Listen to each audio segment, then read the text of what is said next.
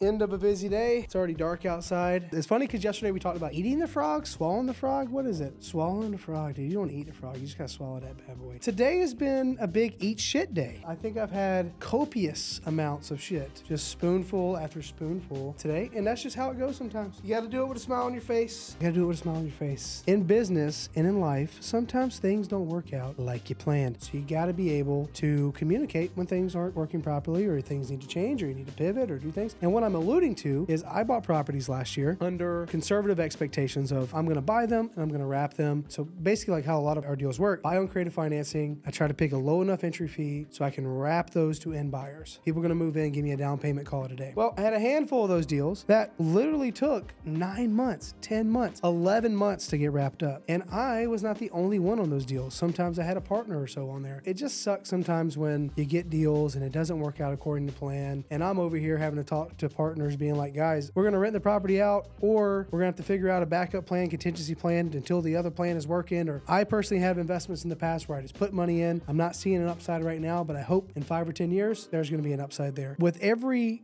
great deal. 2023, there was a lot of amazing deals. Don't get me wrong. We built the portfolio, did over $14 million in real estate and did a lot of cool stuff. There's always going to be problem childs. And it's those 5 or so problem childs that I had to have multiple conversations on today to figure out what the heck we're going to do with them. You can't just turn a blind eye. You can't just be like, this problem doesn't exist. So handle that. Some days you are on the attack all the time. And some days you got to dig your heels in and say, we have got to protect the allegiance to the business. You got to do what you got to do. Some days you move forward 5, 10 steps. Some days you move forward half a step, but you're never standing still. But you got to take things as they come. So busy day, excited for the prospect of us opening up our cash side of our business, have some cool offerings that I'm going to be bringing up to some new students as far as like what it's going to look like inside the program. Some new stuff that we've been working on. I spent some time today with multiple team members out here. Maybe you guys saw me talking with Jake and Terry on some strategy stuff. Talked with David on some strategy stuff. Just a lot of really positive things all the way around. So it is a busy day. My wife's probably wondering where the hell I'm at. But life is good, man. You enjoy the tough days, probably better than the easy days, because when things are too easy, you look around and be like, oh my God, something's wrong here. But you enjoy the tough days being like, oh, that's it? That's it? That's all you got? That's all you got for me, Vince? That's it? I can handle this. And I will say these problems, I would have been dry heaving in a corner 5 years ago with these problems, but I also would have been grateful to have them. When I didn't have any money in my bank account, I would have been stoked to have to solve problems on 5 properties that I couldn't find tenants on and have all the rest that I have. In retrospect, if you take a step out of your own problems, zoom out 10,000 feet and you look at it and be like, dude, life is good. There's a lot to be grateful for. Plus, you ever thought about the size of the universe? Just saying, the universe is bigger than we could ever imagine. And we're like not even the size of a